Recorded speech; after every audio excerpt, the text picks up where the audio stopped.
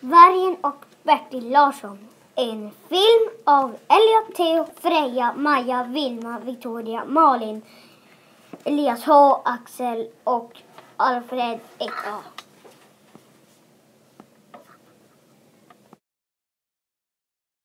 Det var en gång en snabb gråvit varg. Han bodde i en lya i en stor skog.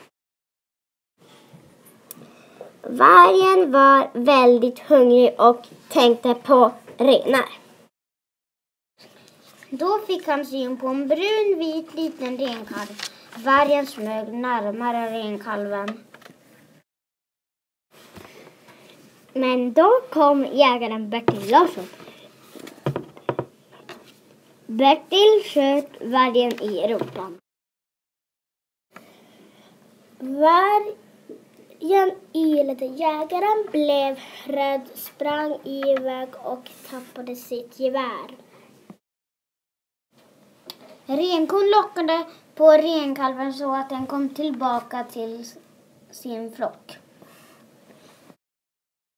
Vargen trampade på gevärets avtryckare och ett skott for iväg rakt i rumpan på jägaren.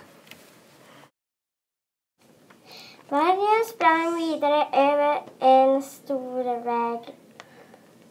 Vid vägkanten såg han en ren som blivit överkörd.